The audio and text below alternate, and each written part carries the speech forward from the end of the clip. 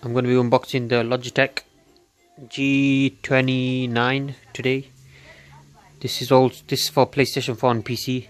You can get the PC and Xbox version, Xbox One version, which is the G920 or something like that. But I prefer the look of this one, and it's pretty much the same. They're both the same, but the look of this one is miles better, and you got some lights on the steering wheel and shit. But the shifters are same, like the hand shifter, and you got the foot pedals, they're the same as well. I'll go ahead and unbox this in a second for you.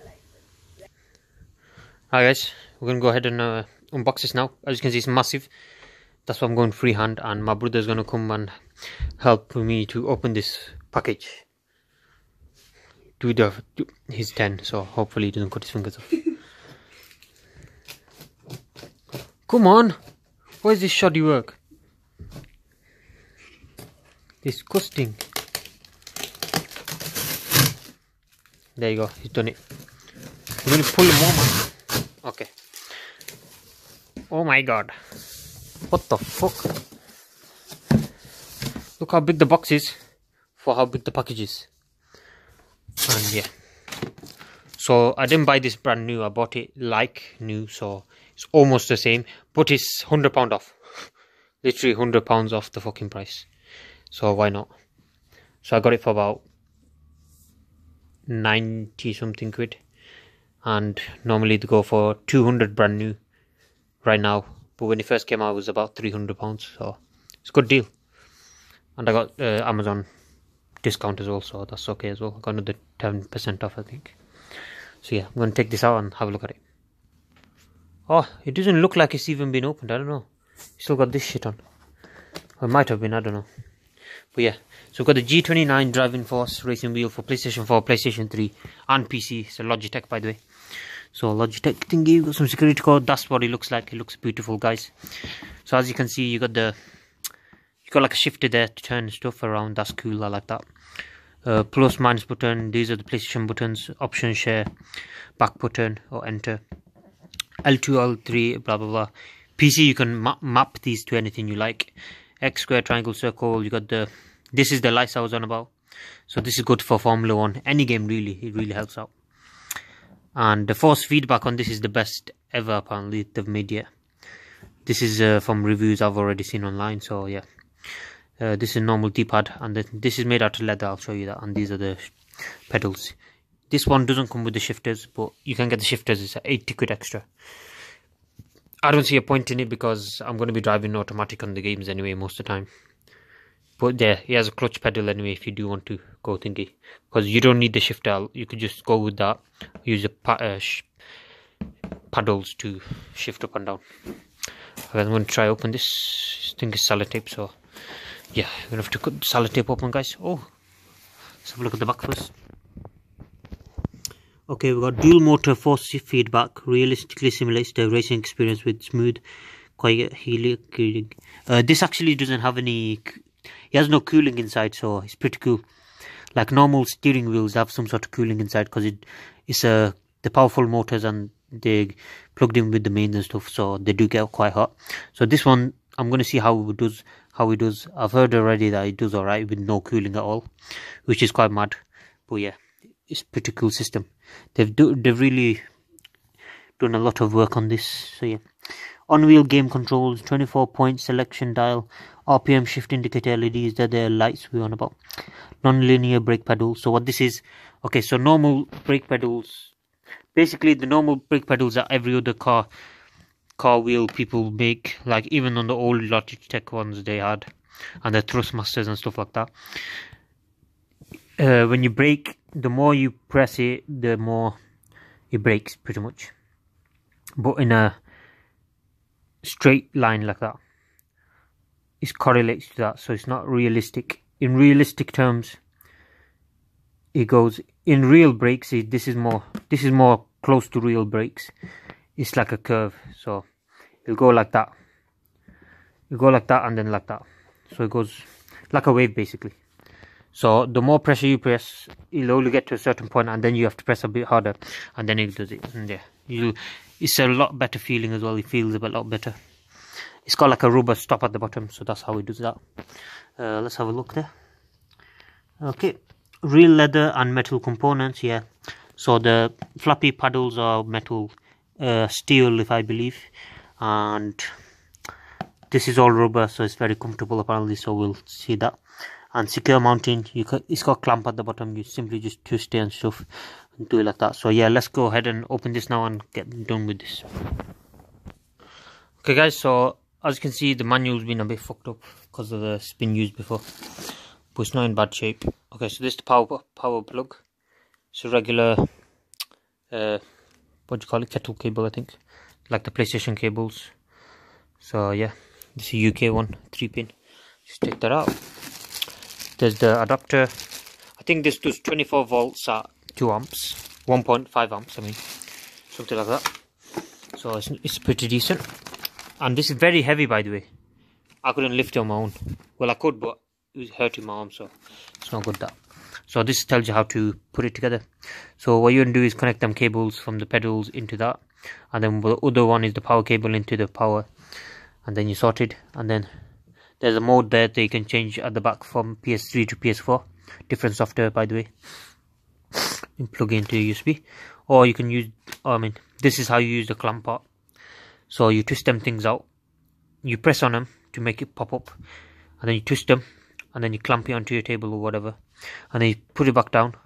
So it doesn't get in the way of you driving and you don't even notice it. It's pretty cool. And the back is empty, so that's pretty good.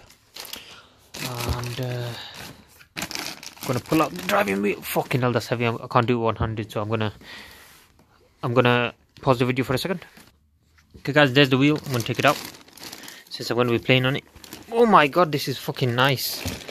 It actually looks brand new. There's literally no scratches on it. No scratches, no scuffs, no nothing. I still got the protective cover on it. So maybe he was telling the truth. Oh, they feel alright. Got some nice rotation there. Logitech. I'm going to take this out in a second. Alright guys, let me take this off now. Do the unboxing. Bam! Look how clean that is. Yeah, I think this was pretty...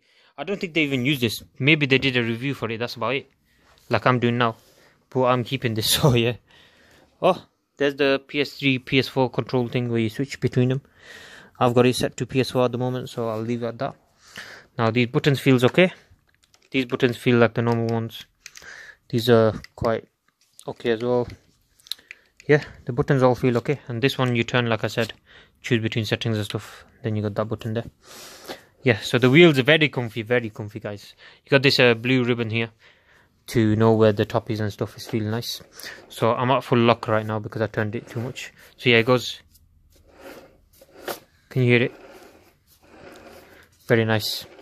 So there's the clamp, the top of it. So what you do is, oh wait, there you go. Simple as that. Okay, and then the back of that reminds me of like a Ford Mustang or something. Look at that, guys. Pretty cool, that, isn't it? And then you got these paddles. Look inside there. Very nice, aren't they? It's good build quality. I like it. Feels like it's gonna last. You got all the wiring there. You got a cool cabling system, so it doesn't get messy at any times. You got the USB cable there, and then you plug in your what do you call it, pedals there, and your power's there. Even labeled out there, so that's pretty cool. And there's your joystick or whatever the fuck it's called, and you can actually clamp it down further on, like onto like a stand or something. I've seen loads of these stands, but they're quite expensive. If you're going for a full rig, then go for it. I'm going to get the pedals out now so you can have a look at them. Alright guys, these are the pedals. As you can see, you got a nice heel toe pit, so you can put your feet there. Alright, it's plastic. This whole build is plastic, which is alright. This is all steel again, or titanium steel, something like that. Got the screws there. It's actually two piece. You got this plastic underneath, which keeps it very hard. And it's actually very soft. You can play with this with your socks. That's pretty cool.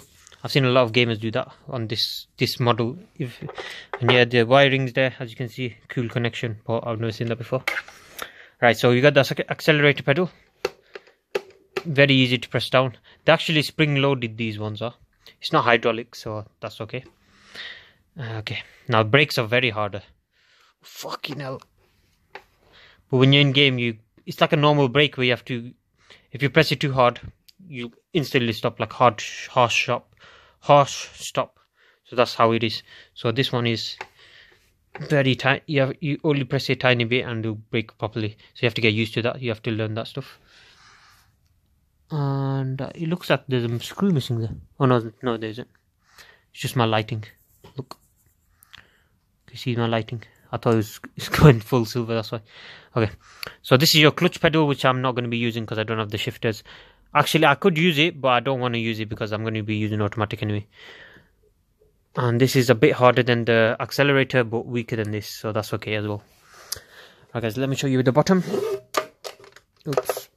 Okay, so we got this cool thing here to make it like, what do you call it? It makes it more sturdy and saves them on material, and also makes it lighter because it's empty. And then you got this carpet stop here, as you can see. So how you get this open is literally pull it open like this. Well, it's supposed to be like that. Oh, I might have to place it down, guys. It's hard to do this stuff one-handed, by the way, guys. I've been told that. Okay, guys, so as you can see, you got the spikes here. What you do is just press this down or up, something like that. Yeah, you press it up, and now that will grip onto your carpet. And because I'm going to be playing on carpet anyway, so this is very good for me.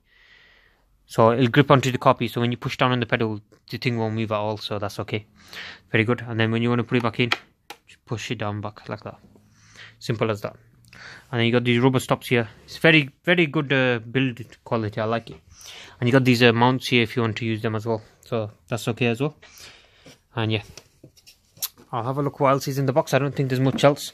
Overall, I like this, and I'll give you a video of me playing Euro Truck Simulator on it and maybe other games, and I'll give you my overview or review soon. But overall, I like it so far, and from the reviews I've heard, it's very good, which is what brought me to buy it anyway. And there you go, you got like a manual there, play seat. As you can see, you can get custom seats and stuff, and you got some sort of warranty or something, I don't know. And that's about it in the box. Anyways, guys, thank you guys for watching. Please subscribe to my channel if you're new. Thank you, my brother Abidul, for opening one box for me, or one sellotape. And thank you guys for watching. Goodbye.